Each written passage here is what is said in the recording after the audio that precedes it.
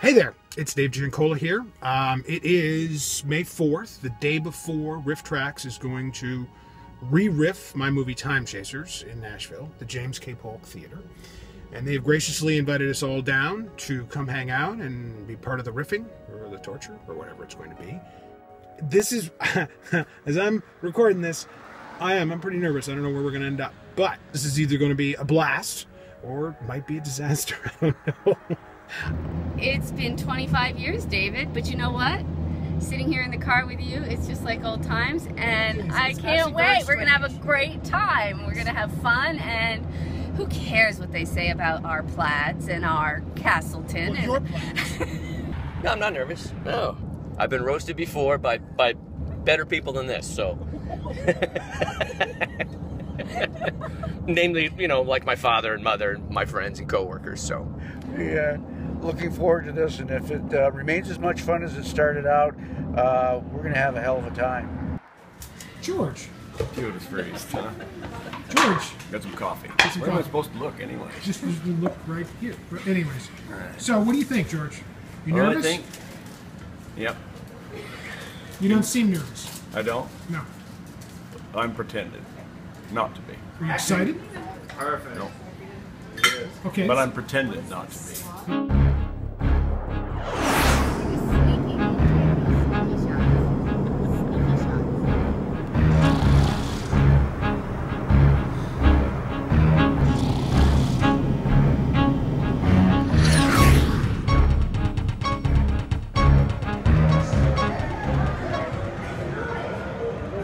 Ryman Auditorium. Oh, man. Ryman Auditorium.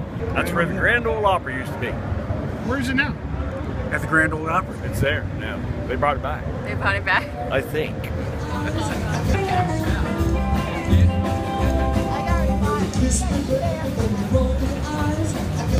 We're first in line to get into Ernest Tubbs record store in the morning. And then there's the big hoo-ha down at the, where is it? Oak Auditorium. That one there? Yes, sir. They gotta go down there, Mr. Bubby. Right. What he said. Oh my gosh, it's JK and Petey Pops. What's underneath there? My Castleton t-shirt. And Bonnie Paisley pants? From Plaid to Paisley. I apologize in advance for what this cast may do. Zoom in.